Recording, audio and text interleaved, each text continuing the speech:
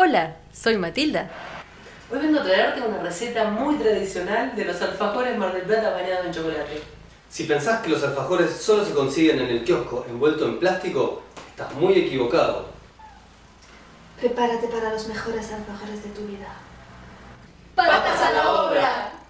Para esta receta necesitarás 1,5 tazas de harina, 1 cucharadita de polvo para hornear, media taza de margarina, media taza de azúcar, un huevo y esencia de vainilla a gusto.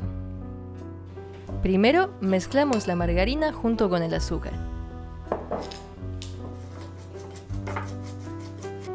Después añadimos la esencia de vainilla y el huevo y vamos a seguir mezclando hasta conseguir una linda crema. En otro bol tamizamos la harina y el polvo para hornear y ahí hacemos un volcán. En el cráter colocamos nuestra mezcla cremosa y amasamos tratando de no darle mucho trabajo. Esto lo llevamos a la heladera por lo menos 1 hora. Una vez fría, podremos estirar la masa sobre una superficie con suficiente harina para que no se pegue hasta 3 milímetros de espesor. Para hacer las tapitas se puede usar cualquier molde, también podemos agarrar cualquier tapa, la que tengamos a mano. Y como vane, armamos nuestras tapas. Las vamos a colocar sobre una bandeja con papel de cocina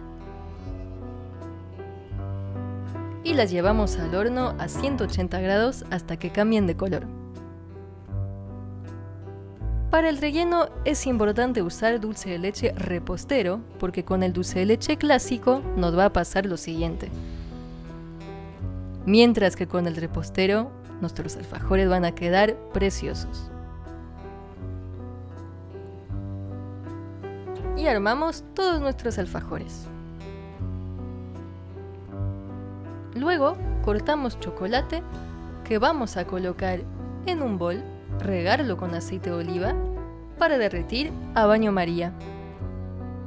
Dejamos entibiar un poco el chocolate y para bañar nuestro alfajor lo sumergimos en el chocolate, lo sacamos con un tenedor y damos golpecitos para sacar el exceso de cobertura. Y así seguimos. Y listo. Si te gustó, suscríbete y comparte. Y comparte y conoce.